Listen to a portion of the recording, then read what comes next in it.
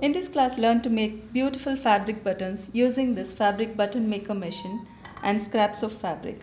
This machine comes with a set of dies which is available in different sizes to make different sized buttons. This is size 22, which is normally used. Let me show you how to set this. This part goes in here and then tighten the screw to hold it in place. Then put the spring and then goes this part of the die. Put it in. This die is flat on one end and there's a groove on the other. And the smaller part also is flat on one end and there's a concave curve on the other. Let the flatter end go towards the flatter end of the bigger die. This is how you keep it. Now to make the buttons, you need the button shells. The button shells has two parts, one which will be covered with fabric and the other part has two holes in it which will be sewn to the garment.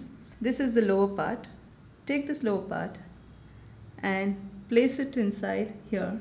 Now to make the button, you need to take a piece of fabric.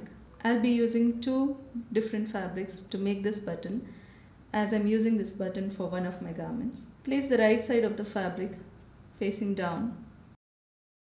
Take the shell and place it in the middle and press it down completely. Now push all the fabric inside and hold it in this way and place it over here. Press the lever.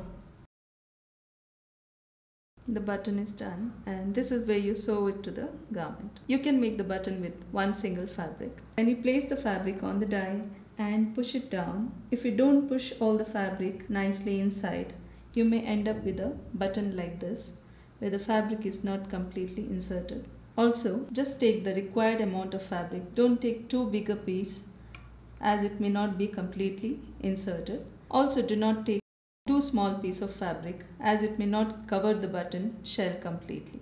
It may take some practice before you get perfect buttons. Thanks for watching and happy sewing.